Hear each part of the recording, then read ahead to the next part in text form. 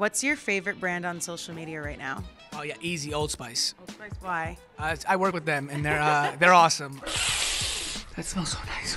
I'm gonna 100% say Dunkin'. I love coffee. I'm obsessed with coffee. I love Dunkin'. They collaborate with TikTokers, so yeah. Myself being one of them, I'll give it a little shameless promo. Coffee, good marketing, amen. Is the TSA a brand? Because their social media is sick. Because you can like ask TSA, like, can I bring this entire lasagna? And they will literally hit you back and be like, no, you cannot bring that lasagna. No, you cannot bring those nunchucks. I love what Twitter's doing. I'm excited by this new ownership. I think that they've got a lot of innovation. I like a lot of personal influencer brands right now. There's a lot of people that I've been finding through like Reels and TikToks and the community tab on YouTube. And I've just been really resonating with all of their personal experiences over kind of the bigger brands. I feel like all of the NFL teams are really fun on TikTok because they still follow the rules, unlike some of like the really popular brands on TikTok, but they find a way to like make it feel more like a community. Mifflin, and they are a black-owned streetwear brand. They've been around for about 10 years. They started with leather goods, but they transitioned into more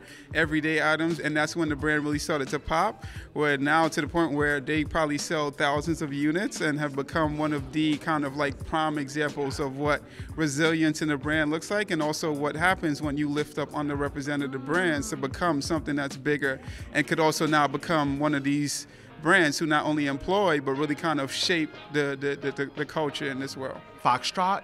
They're a like Bottega type style store, and they're just really cool. They have really fun content. Anything Netflix? Like I feel like that drives what I look, what I see. I think Netflix does a good job. I love what Shondaland does with all of her shows.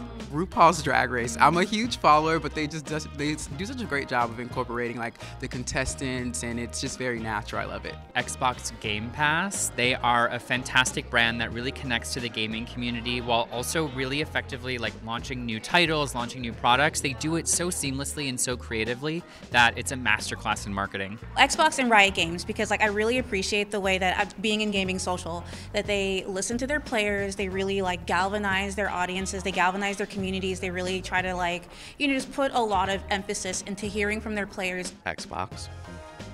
What's your second favorite brand on social right now? I kind of like the food industry right now. I'm enjoying like seeing where fast food's playing, kind of where they're branching out. When I look at a Chipotle, for example, they do a great job of not just partnering with creators on a paid basis, but really celebrating their fans and their creativity. Aviation Gin, I know Adweek loves them. I think they're doing great work. Yikes, Taco Bell probably.